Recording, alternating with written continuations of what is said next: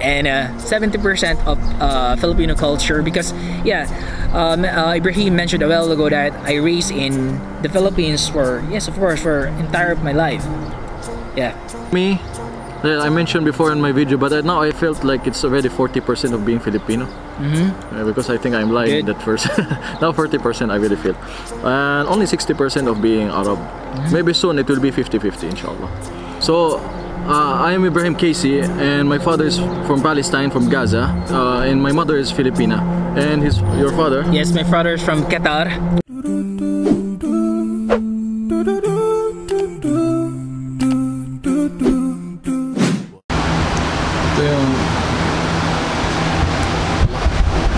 Ito yung tinatawag na kibda, yung liver.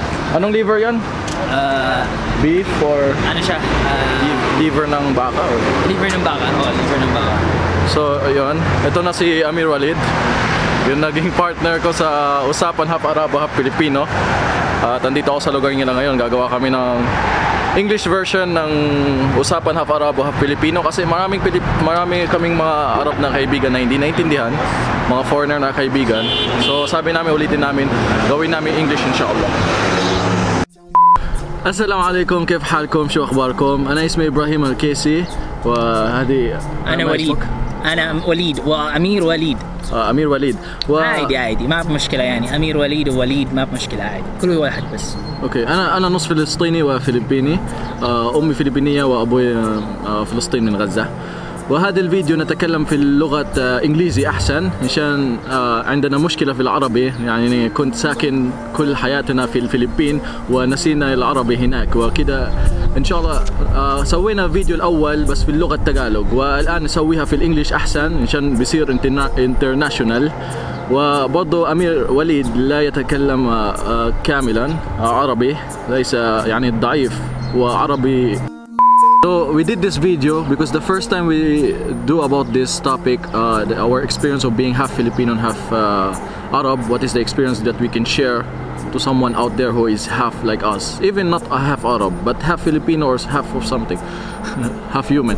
By the way, so someone requested, we have many foreigner friends who told us to make a video about this, but in English, so they can understand it, because we only did it in Tagalog and it reached almost more than 200,000 views and almost got 1,700 comments. It's really hard to read all those comments. So we are going to share to you our experience and from where how we became half Arab and Filipino. So first of all, my name is Ibrahim Kaisy, and my father is Palestinian and my mother is Filipina.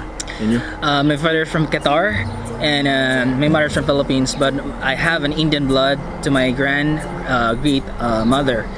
And when it comes to speaking in English, I have I'm not an expert when it comes to communication skills when it comes to English languages, but I'll try my best to to give you a good communications right now.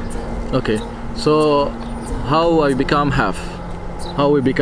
First, my father came to Philippines when he was 18 years old to study doctor, and he met my mother in the same school, in the same university, in the Dagupan, Pangasinan, in Lyceum. So they got a beautiful love story, and that is my beginning of where I start from. So I was born in Pangasinan, San Carlos, and after I studied, I think when I was already 2 years old, we went to Palestine, stayed there for more than one year, and my mother, maybe she didn't adjust for the Arab culture or something. So after that we came back to Philippines again. I also studied kindergarten in the Dagupan in the Amado Street in the Barangay Hall. So after that, when I have one brother and sister, came back to Palestine and I studied there elementary. We stayed there for 6 years, and then we come back again to Philippines 2002, and that is where I stayed for 16 years until I went to 2 years college only. I finished IT, and that is my story until I came here to Saudi Arabia. Wow. Actually, my parents met in Qatar, okay, in the Qatar country. My father's work is a engineer, and my mother is a housemaid.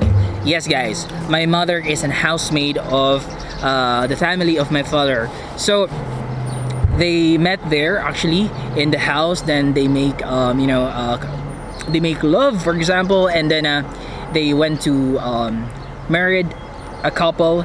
Then 3 years maybe, my mother's decided to go to Philippines, and then I was born there.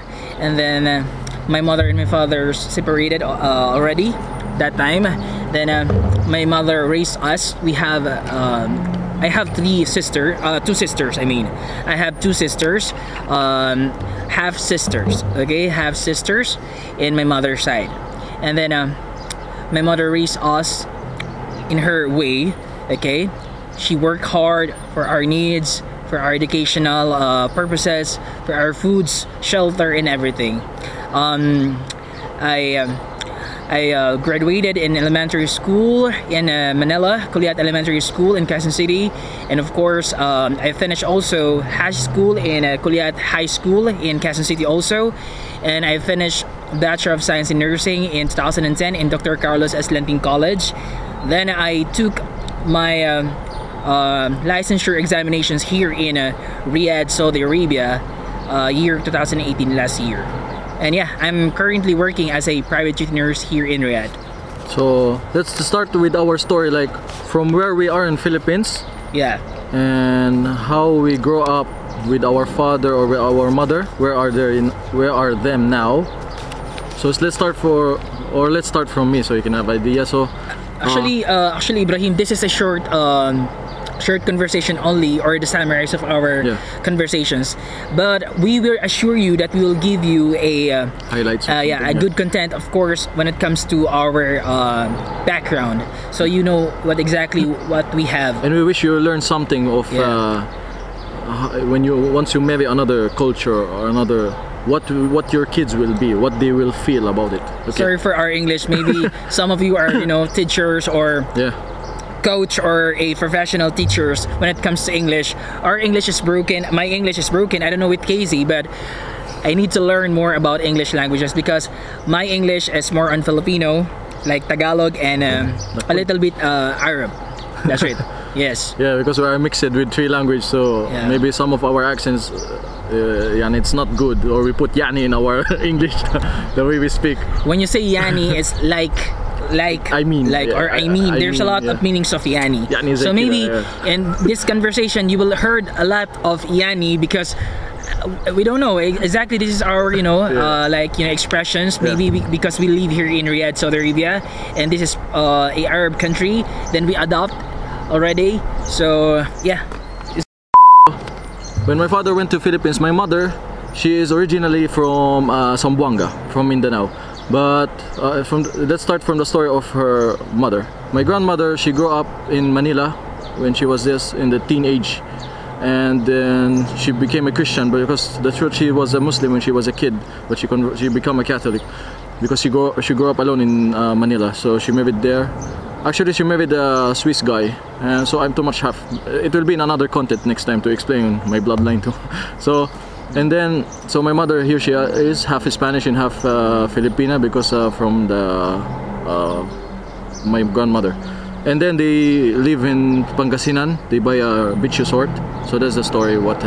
How come my mother went to Pangasinan? I remember where I study, to tell them that I study in University of Luzon. 2 years IT only. I didn't finish because there was IT, right? Yeah, there was some family problem that time. IT means information technology. Information technology, yes.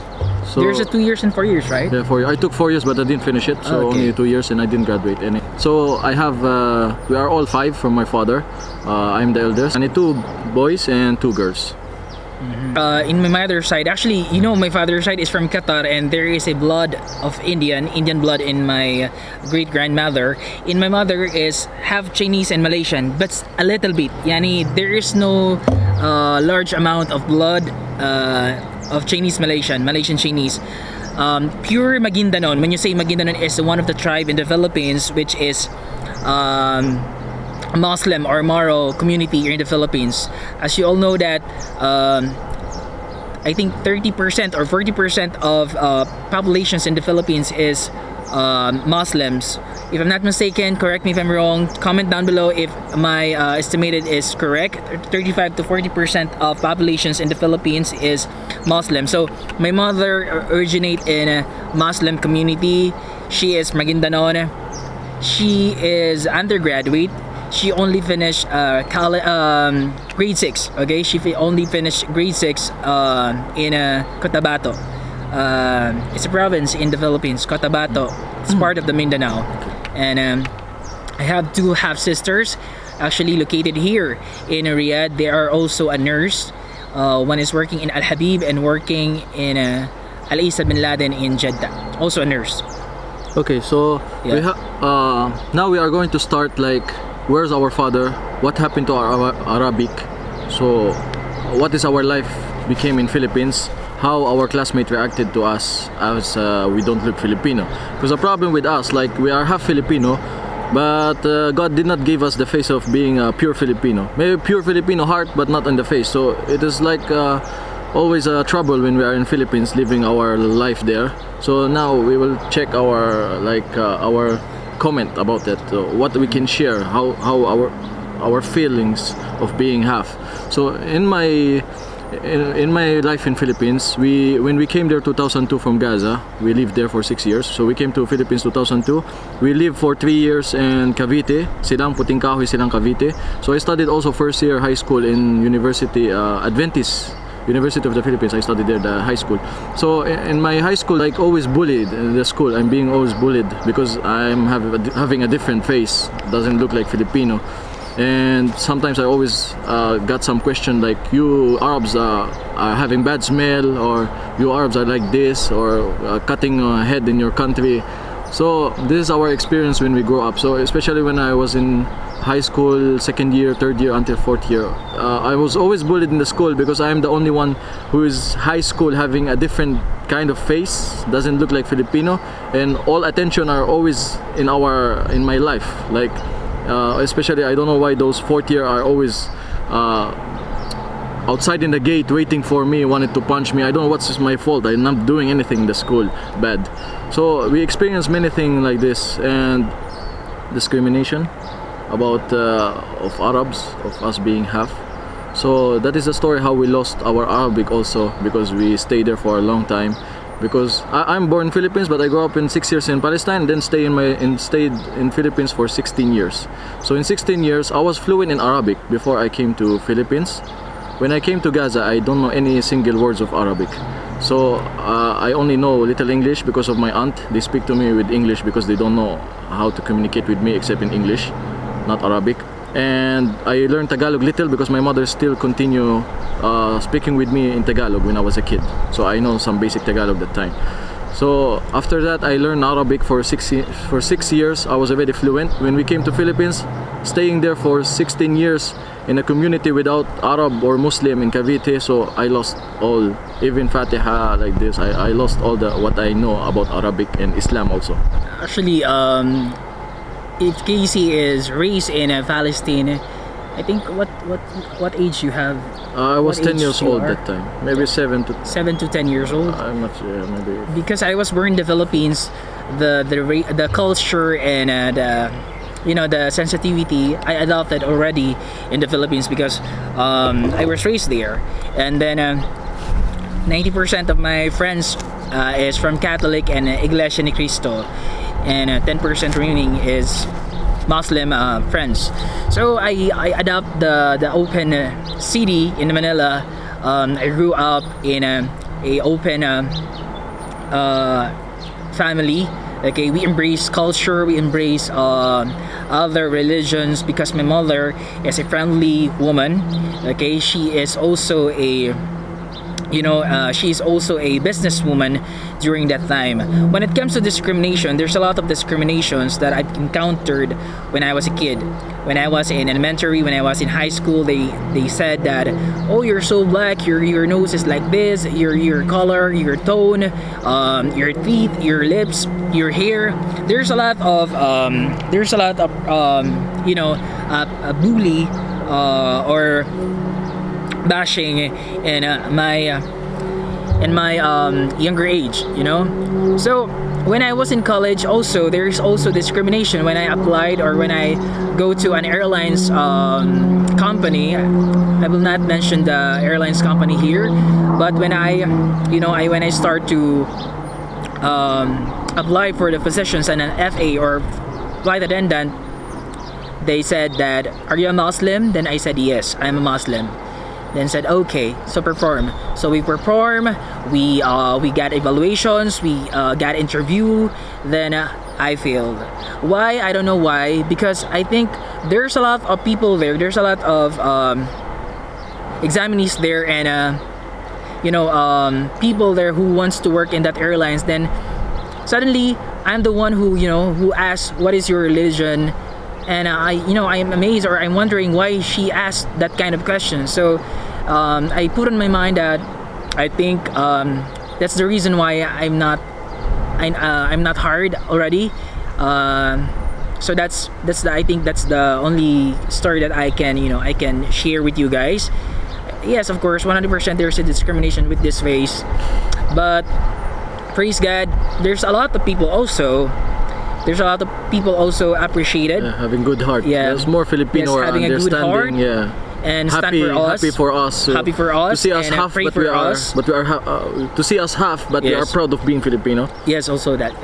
Yeah, because we grow up there more than growing up here in the Arab country. And the difference between me and Amir, I experienced Arab culture, Arab life in Palestine for 6 years. Unlike Amir Waleed, he was Yes. raised and born and raised in Yes, Philippines his in whole Philippines. life. That's the only difference. But now let's experiment and see if we still have the Arab attitude even though we are born and raised in another country. This is maybe the interesting story that we can share to you. So what is our opinion and what do we feel to ourselves when we know we are half Arab? Because I think in the previous blog, you told that you have your 70% of blood in your being Arab. Being Arab. When it comes to 30% of being Filipino. Yeah, when it comes to your actions, your hobby, 70% and 30% is the Filipino culture.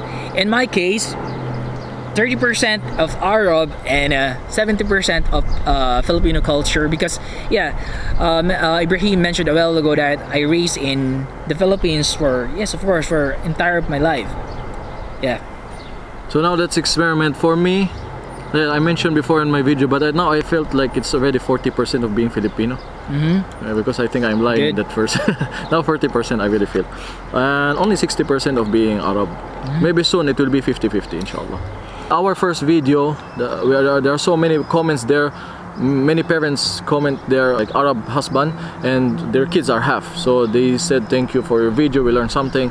So those who wanted to comment and share something that you want to learn about us, and now in our next video we are going to read those comments, because there are some bad comments, and we are going to read also the good comments. By the way, there are so many, so only some of them that we can read, and we are going to react it with English so everybody can understand. Again, thank you so much for giving your love to us and putting your side to us. Thank you so much for the love that that you've shown us, support. Yeah, the support that you gave to us already. And for those people that we didn't like us, okay, it's okay. It's okay. Just skip the video. There's no problem. Yeah, it's okay. Actually, it's okay. And thank you so much for watching for this short conversation in English. We tried our best for you guys, and thank you so much. Take note, we are not racist or something, or showing you that we are half Arab and you are not. We are half Filipino. No, we are just sharing what is our experience, how to handle of being half. So Filipino out there, don't get jealous. Be proud of who you are. Our Filipino, we are brown. Be proud of brown. So that is who we are. Maging proud tayo sa ating kulay. Filipino. Yes. Oh, yeah. Hindi namin sinasabi na, for example, Arab kami, half kayo. Yes, no. Actually, we are very, very proud that we have an Filipino blood. Proud ako dun, guys, and mananatili yun sa akin hanggang sa huli. Yeah. Abangan nyo yung mga ibang videos ko na gagawin ko about kung paano mas malapit ako sa Pilipino kumpara sa Arab. So maraming salamat sa inyo, at abangan nyo yung mga ibang videos namin about pa sa mga topic na ito. Maraming salamat sa inyo. Thank you so much, guys. Peace. Shuref. Okay, Shuref. Wow, nakakaaliw naman. Meron tayong mga kababayan na half Arab. God bless po mga kabayan. Teka, yung nakasumbrero parang kamukha niya yung nakita kong may skandal na